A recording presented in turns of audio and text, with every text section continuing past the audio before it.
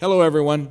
Today I want to talk about workmanship. And the definition of workmanship is simply this: the degree of skill with which a product is made or a job done.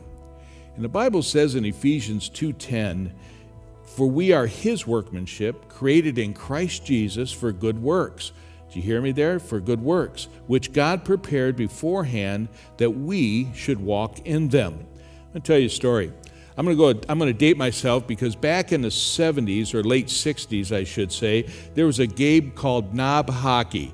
And some of you older guys, you know exactly what that game is. And that game was, you had little hockey men, and you would pull the knob, and the little players would go back and forth on the board, and it was a lot of fun.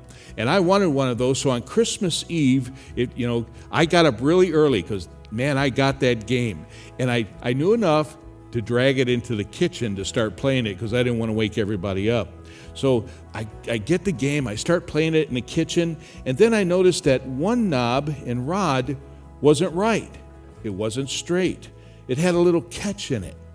And I had even named the guys. And because I was to be the Red Wings, I remember the one guy that didn't work right, his name was Frank Mahavlich, and you can look that up. He played for the Red Wings back then, and he just never worked right.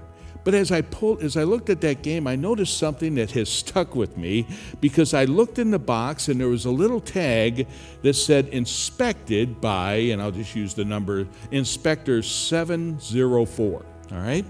And I'll get back to that in just a second. But I had cousins, and they would come over, and we'd play for hours. And because I always wanted to be the Red Wings, I used the bad knob with Frank Mahavlich.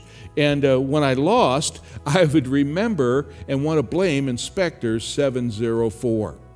And, because I would always think, couldn't Inspector 704, couldn't he have done a better job inspecting the game?